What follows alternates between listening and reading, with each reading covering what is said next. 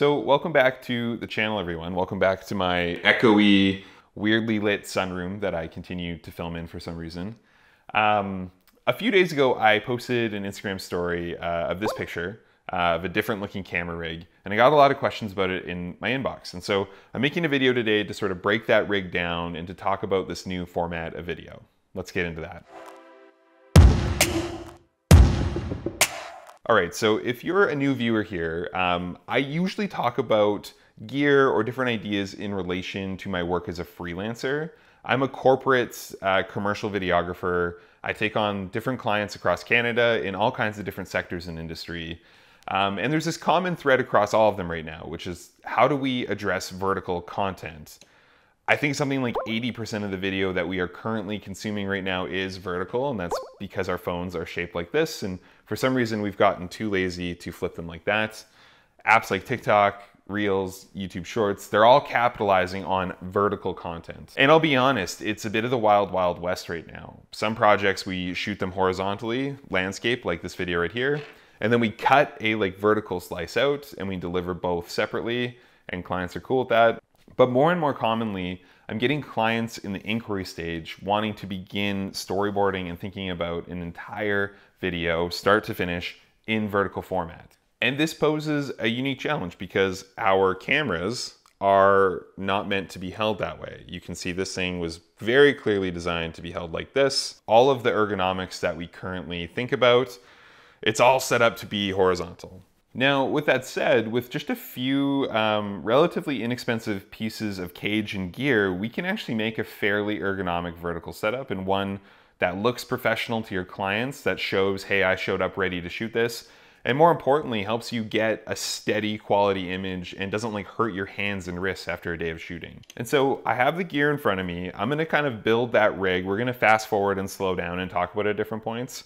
I'm going to show you just sort of the basics of a good vertical rig. And now, importantly, this is a Sony camera. These are Sony pieces, but this would work for you Canon shooters, for you Nikon shooters that are out there.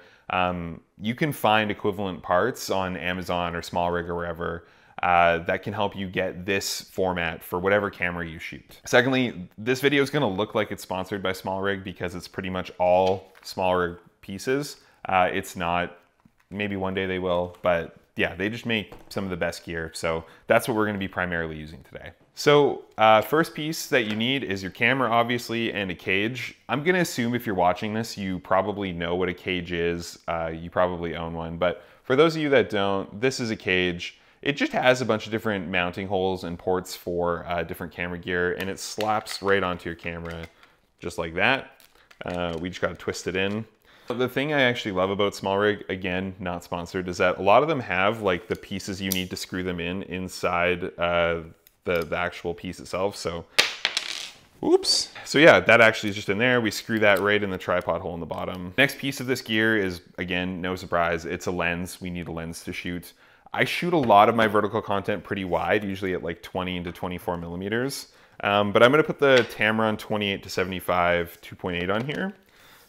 Just to show you guys that you can film with a bigger rig if you need. There's no reason you can't put a 70 to 200 or anything huge on this. But yeah, I usually shoot these pretty wide. Okay, so now we've got, again, the classic setup. This is just a camera with a cage on it. Normally we would start to rig it out sideways, so we'd start to put some handles here. We'd have some mounts up here. But what we're gonna do now is we're actually gonna rotate it like this, and we're gonna start putting our attachments on the underside and top side of the camera. And I'll show you guys what that looks like. So our first handle that we have is the Smallrig with record button. I don't know if you guys can see that. It can be a real pain in the butt to try to hit the record button if you didn't have a record button handle. It's not mandatory. You can definitely use a non-record button handle. For me though, ergonomics are important, the ability to just kind of start and go. So I do recommend the Smallrig with record. On the top side here, we actually do have the two holes for it. So these two screw threads right there, they screw into those holes there. So let's get that in there. The nice thing about this Smallrig with record handle is that it comes with a bunch of different cords. So no matter what kind of camera you have, it has ones that plug into a bunch of different ports. This one just plugs into the micro USB port at the bottom of the A7S III, but it comes with one that plugs into the headphone jack. There's a whole bunch of different ways you can do this. All right, so boom, we kind of already have something that's feeling a lot more ergonomic than that weird sort of like holding it claw grip overhand like this. This is passable, you know, like if you actually just needed to have something on the quick that works, this is great. But we're gonna add a few more things that really make this both professional looking and more ergonomic. Next up, you'll notice there's some mounting points on the bottom here, and again, it's the exact same threading on these. This is not a Smallrig. This is like a cheap Amazon Camvate side rig or side handle. I got this like 3 years ago. I still use it on almost every rig I build. It's great, it works well. And similarly to that other one, we're just screwing this right into those threads, just like this. Okay, so boom. Now we actually have what feels like a fairly ergonomic grip. This, if you showed up to a client project like this, you look prepared, you look professional. Again, you're not just trying to like do this and make it work. This looks intentional, and again, more than anything, it feels ergonomic. You're not like shaking, you're not trying to like hold it like this. You can angle and move this thing just like a normal camera. And again, I'll put the links to the Amazon below, or to the side handles below. This is like a pretty inexpensive fix, and we're like 90% of the way there. So next up, we need to have a microphone on here. Again, if you're watching this, you know that the in-camera audio from the Sonys, not so good. So I have just a Rode VideoMic Pro. This is one of the older ones. It's pretty long and egregious, but it works just fine. The thing I like about the Smallrig handle is it has that cold shoe on the top. So nothing crazy here. That just slides in like that. Screw it down.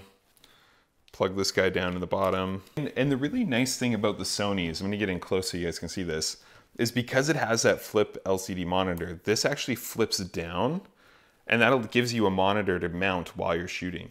You can invert this whole thing and actually have it flip up. I like to be able to look over my camera. I try not to build too much out in this upper area, so this actually works really well for me. But yeah, with the Sony flipping LCD, I'll show you guys that, that gives you a great monitoring display on this rig. Like that works totally fine. And so yeah, that's it, guys. This is the vertical mirrorless A7S III grip that I recommend. You show up to a client shoot with this thing, it looks professional, you got your good ergonomics, you're gonna get steady shots. And like I said, this is not an overly complex rig. If you are already shooting landscape, there's a good chance you have most of these parts, or maybe you need to grab an extra handle to get this going, but that's it. If you have any questions about this thing, feel free to leave a comment below. I check those comments all the time. I'm a YouTube partner now, so I can make tens of dollars a year on this channel. Can't wait for that. If you made it this far, subscribe if you'd like. I would like that.